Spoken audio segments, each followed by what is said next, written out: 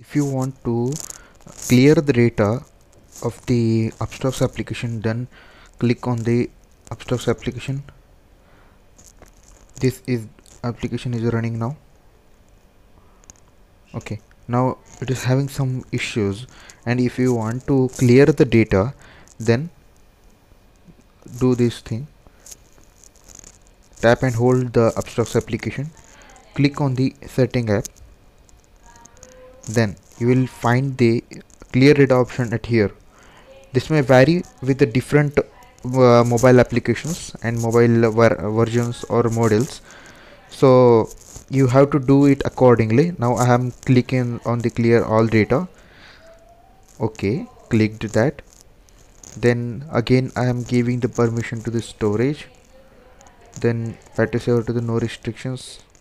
Everything is fine now.